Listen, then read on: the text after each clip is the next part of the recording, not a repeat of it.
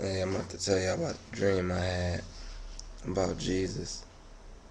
A couple days before I had the dream, I had been praying to God, praying to ask Him to reveal His Son to me. I've been thirsty to see Jesus, to seek Him. The Bible says, "Seek ye first the kingdom." So I've been reading my Bible and praying. I've been looking at a couple other videos that I had seen on YouTube of people that say they actually seen Jesus. So I had one of the same experience, and so yeah. So one day a couple of days ago, I had a dream that I was in church. The dream is over a course of 2 days, and so in my dream, 2 days had passed. So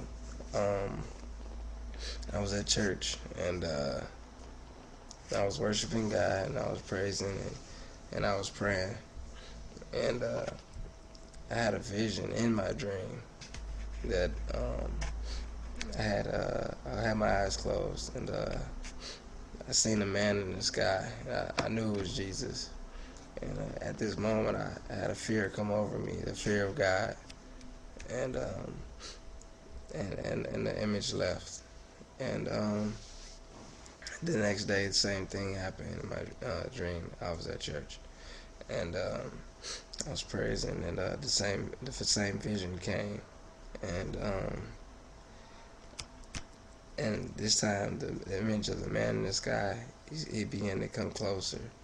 So I was afraid, and as it got closer and closer to where I was, I literally passed out, and